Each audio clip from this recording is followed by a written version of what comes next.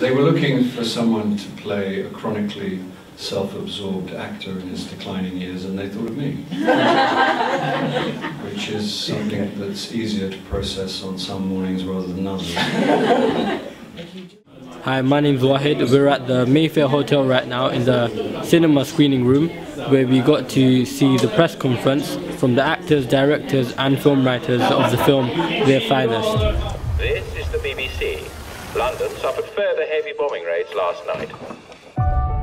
Welcome to the Ministry of Information Film Division. Mr. Buckley seems to think you're what we need. For doing what? We'll need someone to write the slop. Slop? Women's dialogue. I thought it was a secretarial post. Well, for God's sake, keep that to yourself.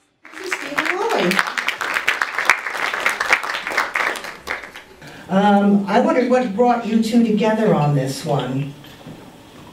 Well, I was just going to say that we both, unbeknownst to each other, fell in love with this book, Their Finest Hour and a Half. And Stephen, usually very good at detecting things, found out that I was the other person competing for the book, and we know each other of old, and he called me up and said, we've got to do this together.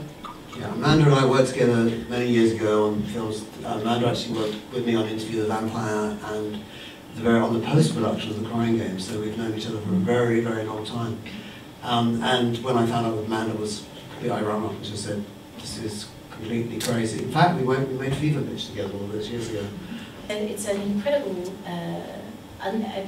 detailed process that I often just before didn't realise how difficult it was. But also so thrilling. I mean, the scene, I think one of my favourite scenes is when we're kind of brainstorming together, and it's so thrilling, and I can imagine it's like that, isn't it, Lona? It's just like that. You just brainstorm and suddenly there's all these amazing ideas and then the story comes.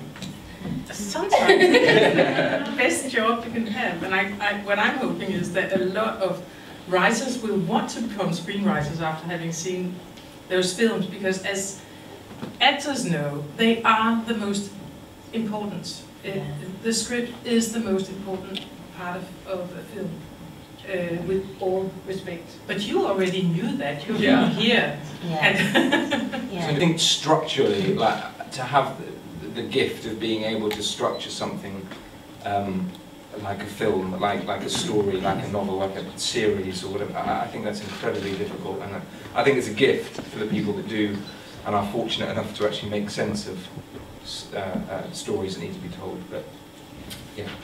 Yeah, it was just another example in the film of her tasting blood, but finding out how much fun it can be to go to work little by little, because she didn't expect that.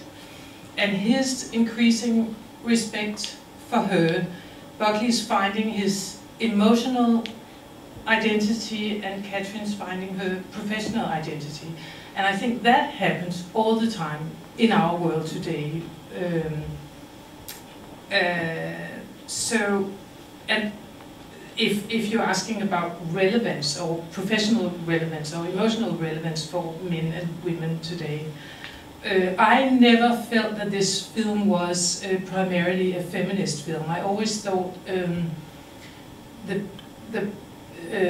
film history, the love story, Ambrose's character was what attracted me more, and that the whole story about a woman finding out what she can do and gaining respect for it is definitely the main plot in the story, but the whole package, all the details, London, the film industry, the necessity is what gives the film its depth and its complexity. It's much more than a story about a girl who finds out how much fun you can have at work. I think, funnily enough, for Catherine, I don't think she's aware of it. I think at that time, I think people just kind of accepted that we hadn't had that second wave, we hadn't had the feminist movement yet, and so it was sort of we were in the 1940s. You just kind of got on with it. I would imagine, and what I like about Catherine is that she is a feminist, and she doesn't know it yet. She just sort of, within that circumstance, sort of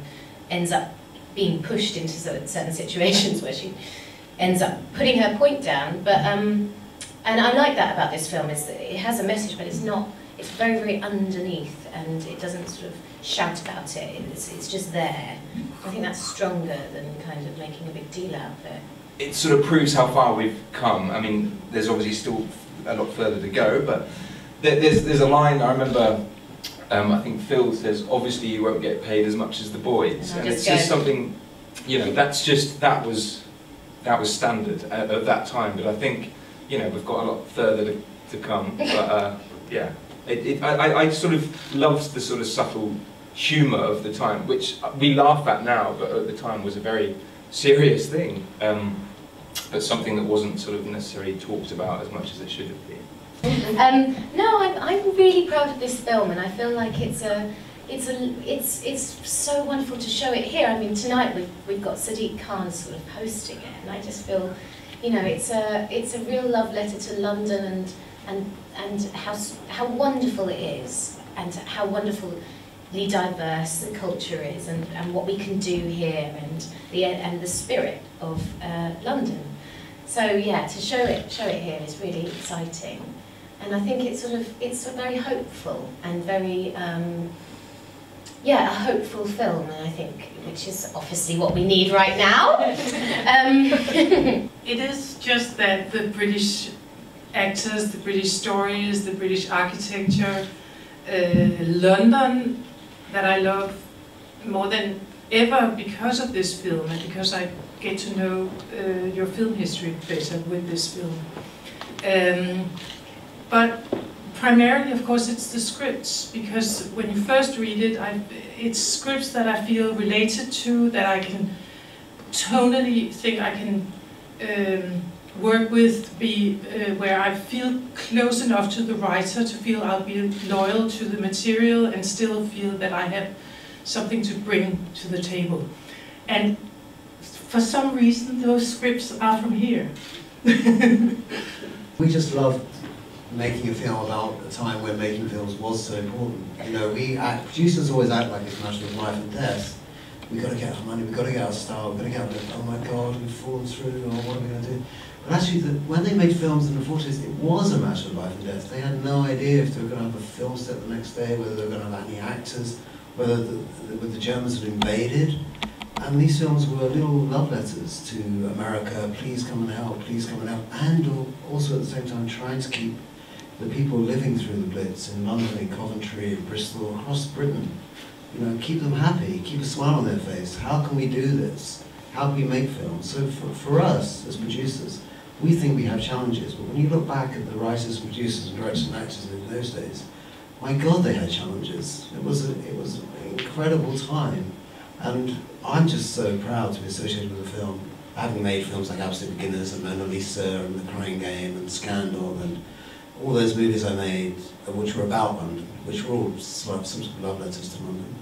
It's so great to make a film that's really about filmmakers and filmmaking at a time when it was a matter of life and death, and that's an important factor for us, for both Amanda and I, when we were making this film, is that, you know, they look a bit corny, those films now, but actually they were so important. 30 million people a week used to go to the cinema. That's never going to happen again. I mean, this was the golden age of filmmaking and film going. People needed those movies.